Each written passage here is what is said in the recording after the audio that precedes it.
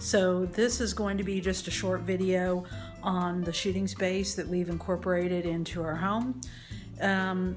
You don't always have to have a rented studio space in order to create amazing portraits.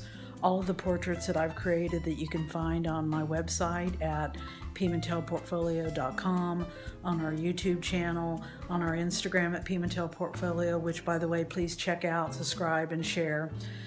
All of those images, the majority of them, have been shot in the home studio space that we've created.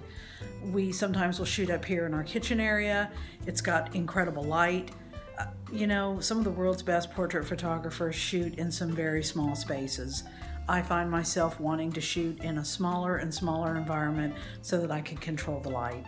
This kitchen area is incredible for shooting. We've scrim lighted, we've bounce light, and it's really close to the espresso machine, which is a perk. I'm going to show you the downstairs shooting space, so let's go. So this space, which is about half of the basement area, is where we set up and shoot.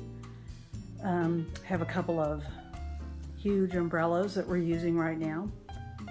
Westcott umbrellas, I believe they are.